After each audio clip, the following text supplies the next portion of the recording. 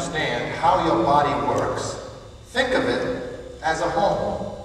So join me in this journey and let your mind roam. I made this little house, a model to demonstrate how your body is like a house. Follow along and let your mind create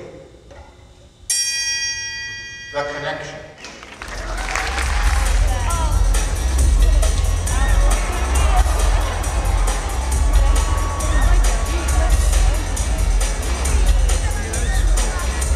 Here's a picture of a face, that rings a bell. But who knows what this is? Can anyone tell? No. You. Bacteria, that's a good guess, not exactly right. You. Skin cells. Skin cells, very good. A part of your skin does die. This process is difficult to see. Your top layer of skin is alive for only 3 weeks before it says adios, goodbye, c'est la vie. After 3 weeks, your top layer of skin will start to shed and die. The skin rubs off your body. You can't even tell this with your eye. But there is a time when you can see dead skin come right off its place. It's when your cheeks sunburn. You can pull it off your face. Here's a close-up picture of your skin when it sweats. Sweating cools your body off. It even happens in your pets. Ladies and gentlemen, located directly underneath the skin, let's give a big round of applause for your muscles! There are 2 kinds of muscles. One kind works automatically on their own, like your stomach that digests food, and your heart pumps blood. These organs are also muscles, not even connected to a bone. So while you're reading, or eating, or sleeping in your bed, these muscles are always working, or else you'd be... Here's your skeletal muscles. From your neck to your knees. Underneath your skin, everyone's got these. Your muscles belong in the exercise room. If you don't have one, you gotta get one soon. Inside, outside, I don't care. You can exercise in your underwear. It takes 43 muscles to frown and 17 to smile.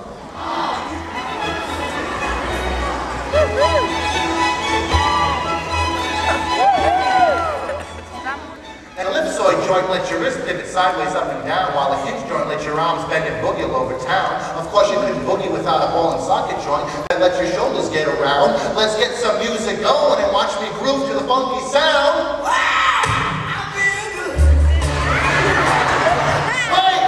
I forgot the condylar joint. We got one in each knee, in yours and mine. They allow your knee to bend, or else I'll dance like Frankenstein.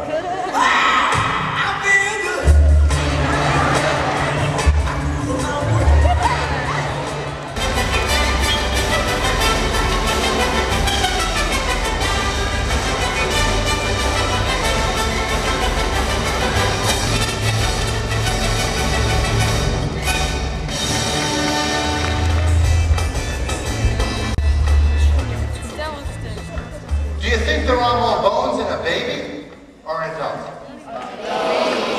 Who says baby? Raise their hand. Seems like one bone, hard and big, but it's actually 29 bones that fit together to make your brain protection rig.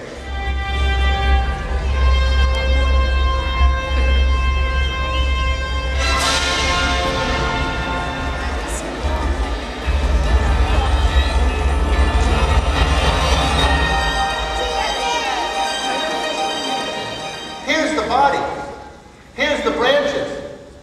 Here's the tail. If you stretched your nerves from end to end, they'd reach the moon. When you want to raise up your hand, you just raise it up. About it, you don't think. But inside your body, your brain is sending a message through the nerves to the muscles in the arm to raise up. It happens in a blink.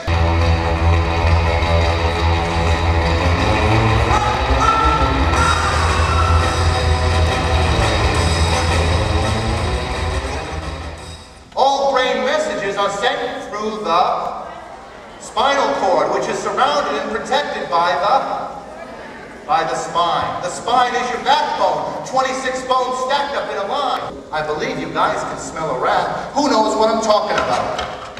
Who knows that? I'm talking about your 5 senses. Golly gee. Your skin has millions of microsensors. that can tell you when something is soft or hard, cold or hot. On your tongue, scattered, are thousands of taste buds. Then your eardrum vibrates. That's why the signal is sent to the brain. The brain tells you what you hear. Quite a sophisticated game. The brain tells you what you see. Without a stitch of pain. Every part of your body is made up of a C-E-L-L. Over 75, not thousand, not million, not billion, trillion. A million miles long, I'm amazed to tell. This is a picture of a cut finger.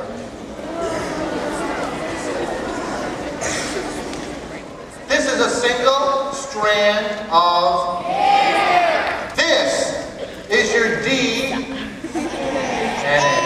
All cells multiply by splitting into two. This is how you grow, and this is what they do. They split, and they split, and they split, and they split, and they split, and they split, until they make you. You are cells from your head to your toes. This is your human body, and this is how it goes. Cells wear out, they get old, they get used up, and they die. Good cells make replacements when the old ones say goodbye. The first step to digestion is putting food into your mouth and letting your teeth chew.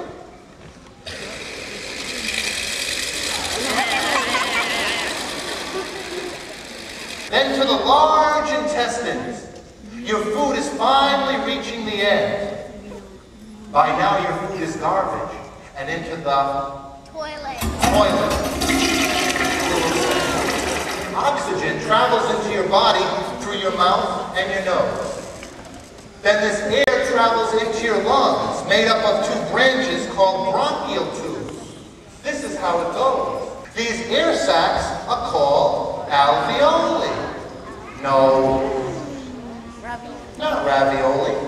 Alveoli, for goodness sake. You can think of your arteries and veins like two highway lanes. It's the road that food and oxygen travel to and from. But I left out a part, don't you know? Inside your arteries and veins, there are no cars carrying food and oxygen to your different body parts. But there's an important liquid called blood, and it gets pumped by the circulatory system. And the most important thing to remember about the blood and its gush, it's your heart that pumps the blood, or else your face would be flush, and to the hospital we rush. Your heart is a muscular pump, always beating a smooth thump.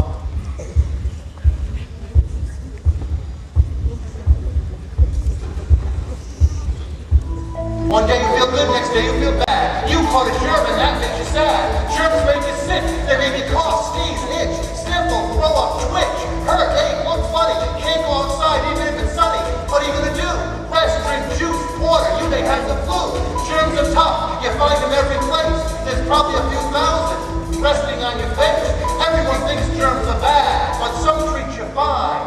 Good germs turn milk into cheese and grape juice into wine. Inside your lymph system, you've got something called a node. Inside your body, you've got a lobe. That is sore throat germs. This is leukemia. Remember, exercise makes your body strong. In strong bodies, germs say, so